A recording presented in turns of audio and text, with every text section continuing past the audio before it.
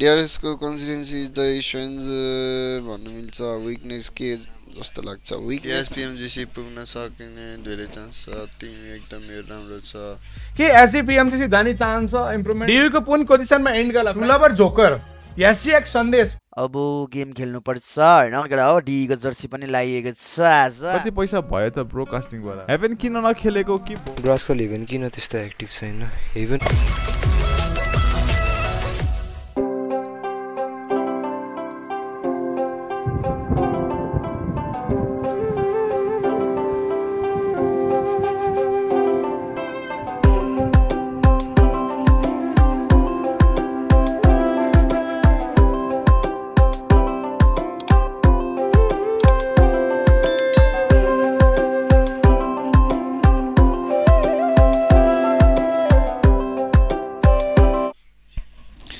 DRS PMGC पुग्न सकिने धेरै चान्स छ टिम एकदमै राम्रो छ पोटेन्शियल छ जस केटाहरु फाइटमा ओभर कमिट अलि कम गर्नु पर्यो कमन इम्प्रुभ हुनु पर्यो किल लास्ट एंगलमा यतिकै मार्नु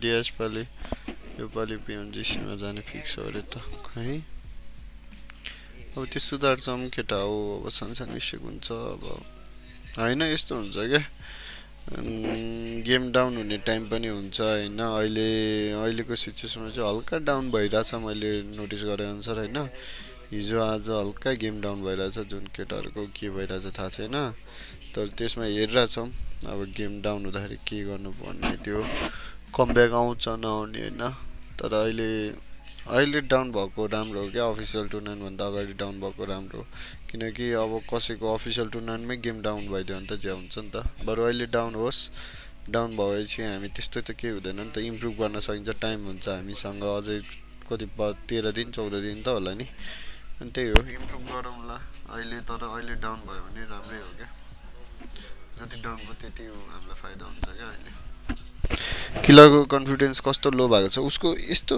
कन्फिडेन्स भन्नाले उसको प्लेइङ जुन खेल्ने पोजिसन छ नि उसको फरक भइराछ के अब कुनै प्लेइङमा अब कुनै पोजिसनमा उसले क्लोज रेन्ज राम्रो जान्छ रे स्प्रे राम्रो जादैन भन्छ अब कुनै अर्को पोजिसन ट्राई गरेको त्यसमा स्प्रे राम्रो जान्छ रे क्लोज रेन्ज हगिराछ भन्छ अब दुईटै कसरी के गर्ने त्यही टाइम अब हामीले मिलाउँदै छौं त उले कुरा ट्रेनिङ गरिराछ अब ग्राइन्ड गरिराछ त्यही त नि DRS को कन्सिस्टेन्सी इज द इश्युन्स भन्नु मिल्छ विकनेस के जस्तो लाग्छ विकनेस हाम्रो त्यही हो फर्स्ट डे मात्र हाम्रो बिग्रिने अरु डे त अब कन्सिस्टेन्सी हामीले भनेको किलको लागि भन्ने धेरै जसो पोजिसनको लागि खेल्छौं पोजिसन खेलेपछि हाम्रो किल प्लस पोजिसनको पोइन्ट आउँछ हैन अब त्यही हो हामी मेन भनेको फोकस भनेको पोजिसनको लागि खेल्ने केटा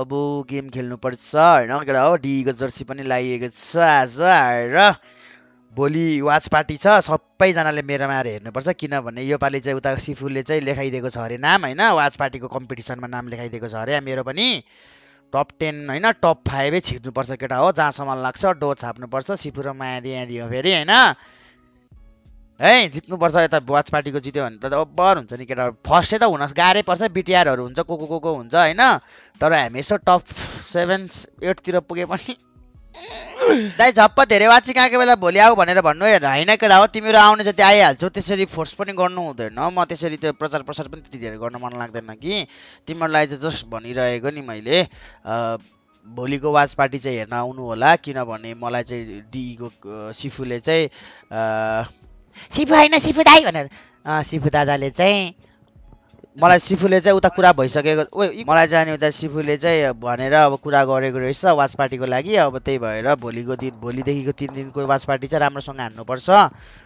भन्नाले अब उता अब राम्रो भ्युज आयो भने हामी पनि परिन्छ कि भन्ने मात्र आशो अब पर्यो भने परेन भने हामी गर्ने काम गर्ने हो केटा हो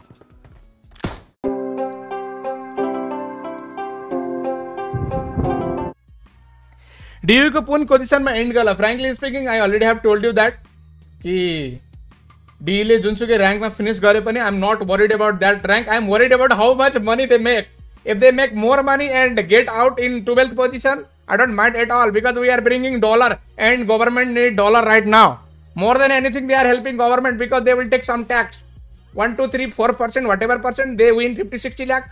Government will take some percent and they will enjoy their 1 month next salary. Maybe. That could be the case. Okay. So I'm not worried. Frankly speaking, the paisa matter. D is best. Yes, East or West, D is best. Even in Saudi Arabia.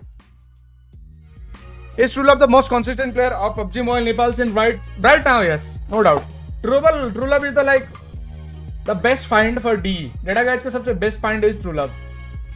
I'm not sure about उनीहरु कसरी manage गर्छ because Antap र Chari or Joker, they are not the fifth player, so how they will manage depend. But Trulab is the like best finding. SGX Sandesh possible छैन at least यो PMPL का लागि त. Maybe later days मा T2K को contract को buyout clause पूरा गरेर SG can approach and they can take, but अब भनौं न यो गाली गर्न बसेकाहरु चाहिँ अरे कम्प्लेन अब भन्छ त्यस्तालाई हामी इग्नोर नै गर्छौं. ठीक छ, लकडाउन किड भन्छौं यो ओभरअल मा चाहिँ. बट ठीक छ, अब प्लेयर राम्रो खेल्दैन त के भन्न सकिन्छ र. अब अर्गले दिने भनेको इन्फ्रास्ट्रक्चर धेरै प्लेयरले राम्रो खेल्न सकेन भने त अब अर्ग आएर अनर आएर खेल्दिने कुरो भएन. ठीक छ, PL नि भोलिबाट स्टार्ट छ नि. यस. बट हामी हेर्छौं डेढा म्याचको म्याच PMWI हेर्छौं. एक दिनमा 8 वटा म्याच छ. फर योर इन्फर्मेसन मा धेरै त भनि नै यो भन्दा एक दिनमा 8 वटा म्याच हुन्छ. साथीहरु डुओ पुओ टुओ लुओ गरे एससी PMCC जाने चान्स छ. इम्प्रुभमेन्ट भयो भने रहन सक्छ. You can expect some major changes this one, but I won't glorify team SG and the roster because for now उनीहरु अतीत थिए. If they have to establish themselves, then फेरि पनि आउनु जरुरी छ. Trulab or Joker? Personally, Joker with the gameplay and impression, Trulab. नेपालमा कहिलेसम्म होला ल्यान अफिसियल इभेन्ट वाला तिमीहरुले PMNC एज्युम गर्न सक्छौ. The point is that के यसो छ क्या मेट, अब सिम्पल बुझ न. आजसम्म कुनै पनि ल्यान इभेन्ट भनेर हाम्रो रिजनको लागि आजसम्मै भएको छैन. लास्ट टाइम जुन ल्यान भएको थियो हाम्रो टिमले प्रपर खेलेको द्याट वाज अ PMCO इन्डियामा गएर खेलेको थियो PMCO हैन. सो द्याट्स वाइ अब धेरै कुरा छ क्या यार, एक्सप्लेन गरेर पनि कसरी हुन्छ यार. नेपालमा ल्यान गराउने मेरो ठुलो रहर छ, तिमीलाई थाहा छ. मेरो सपनामा दुईटा मेजर पोइन्टर मिसिङ थियो. एउटा ल्यान कास्ट गर्ने र एउटा ल्यान गराउने. नेपालमा ल्यान कास्ट गर्ने सपना त पूरा गरेँ मैले. स्टार स्पोर्ट्समै आएँ, नेपालको पहिलो कास्टर भए, गएर हिन्दी बोले हो. But still it's good to make you भर्सेटाइल. ठिक छ.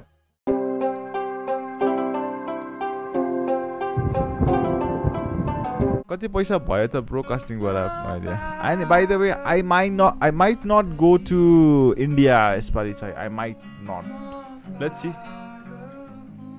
Due to some reasons, I don't want to tell किन के reasons भनेर, but I might not. But जान पनि सक्छु. 50-50 छ अहिले चाहिँ. आजको दिनमा 50 छ, भोलि डिसिजन दिउँला. हेभन किन नखेलेको कि I have no idea guys. अब विशाल र अरेन्जले खेलाइरहेको छ अहिलेसम्म. सो त्यही उनीहरूले जुन चुज गर्छ त्यही नै खेल्छौँ. I'm okay with it अहिले चाहिँ. किनभने I don't have any, उनीहरूलाई आफ्नो गेम खेल्न दिनुपर्छ एन्ड अलिकति जम्न दिनुपर्छ. जमिरहेको पनि छ होला सायद. तिमीलाई थाहा होला, you know better than me because म त्यस्तो गेमहरू हेरेको छैन. आजकल हेभन किन त्यस्तो एक्टिभ छैन? हेभन बिरामी छ क्या अहिले. सुन हाम्रो स्टोरी हेभन र विशाल केही पनि होइन कि. हेभनलाई मैले खेलेको देखेँ, मलाई 6 प्लेयर चाहिरहेको थियो. 1 रिलको नाम थियो, त्यसलाई हटाएर हेभनलाई लिएर आएको. अनि त्यसपछि विशाललाई त मैले पहिल्यै कुरा गरेको थिएँ, विशाल म तिमीलाई ल्याउँछु भनेर कुरा गरेको थिएँ. तर त्यतिखेर इन्कस हुँदाखेरि राम्रो खेलिरहेको थियो टिमले. सो मलाई अरू कुनै टिम पनि लिएर आउनु, कुनै पनि प्लेयर लिएर आउनु मन लागेको थिएन. अनि हैदामी आए बिचमा, त्यसपछि हैदामी अब त्यो टिमले राम्रो पर्फर्म गर्न सकेन अनफर्चुनेटली PMNSमा. सो मैले पनि सोच्नु पऱ्यो अब फ्युचरको लागि. देन आई ब्रट विशाल. मैले विशाललाई पहिल्यै पनि भनेको थिएँ त्यतिखेर. विशाल, ग्याल्जेन एन्ड सुजन चाहिँ DX मा गएको थियो. एन्ड सायद कि मैले सोचेँ कि उनीहरू सबै कन्ट्र्याक्टमा छ भनेर. पछि मैले थाहा पाएँ ग्याल्जेन गएपछि मैले थाहा पाएँ ओके विशाल फेरि अभाइलेबल छ भनेर. एन्ड विशाललाई मैले बोलाएँ. And Vishal was very kind अनि भेरी के अरे ऊ पनि आउनै खोजिरहेको थियो. PMNS भन्दा अगाडि आउन खोजिरहेको थियो. PMNS भन्दा अगाडि नै बोलाएको. अनि ऊ त्यतिखेर नै आइसकेको थियो. त्यतिखेर मैले हेभनको बारे पनि थाहा भएको. उसलाई त्यसरी बोलाएको मैले चाहिँ त्यति नै हो. के भन्ने हो भन्दा बढी चाहिँ